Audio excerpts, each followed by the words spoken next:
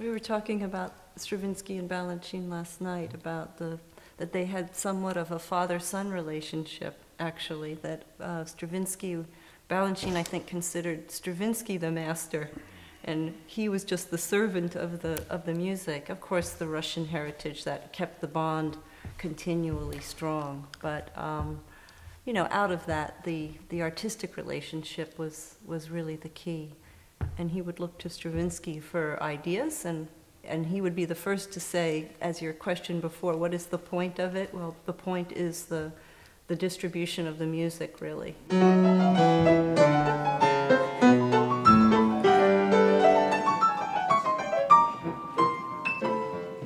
So Stravinsky was the teacher.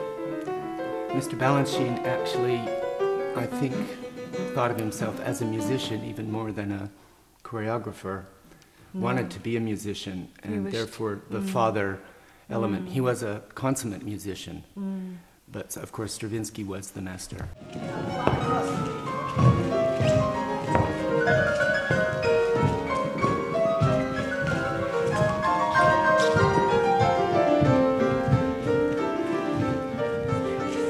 We all thought of Mr. Balanchine as being our father, our master. Father God.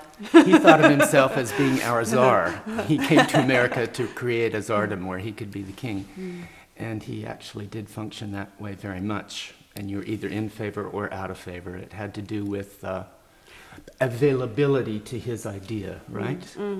As soon as you had no personal agenda and you were totally available to him, he would use you.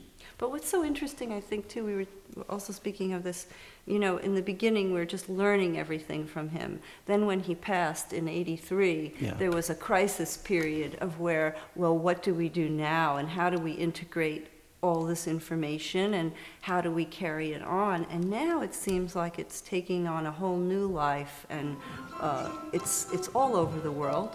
No one ever thought it would be as well loved as it is now. And so we are trying to keep it new and alive now. And I think that's what's exciting about being a repetiteur for the George Balanchine Trust, is attempting to do that. And what we've found here is that they're so receptive to it. It's so lovely. You don't always have that. Sometimes it's very, very difficult to put it across. But Mr. B would be proud, I think, of the work we're doing, that we're keeping it alive and fresh and vital. That's what's most important now. And very proud of the dancers that are achieving the fruition of the idea.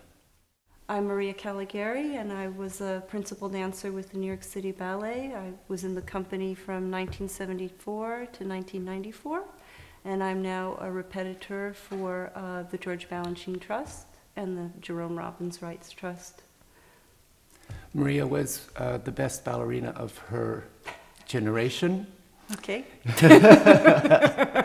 Next, you. I am Bart Cook, and I was also a principal dancer in the New York City Ballet from 1971.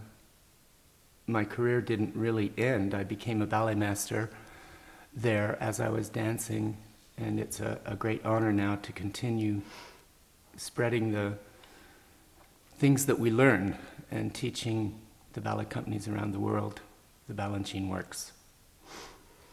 Bart was also wonderful.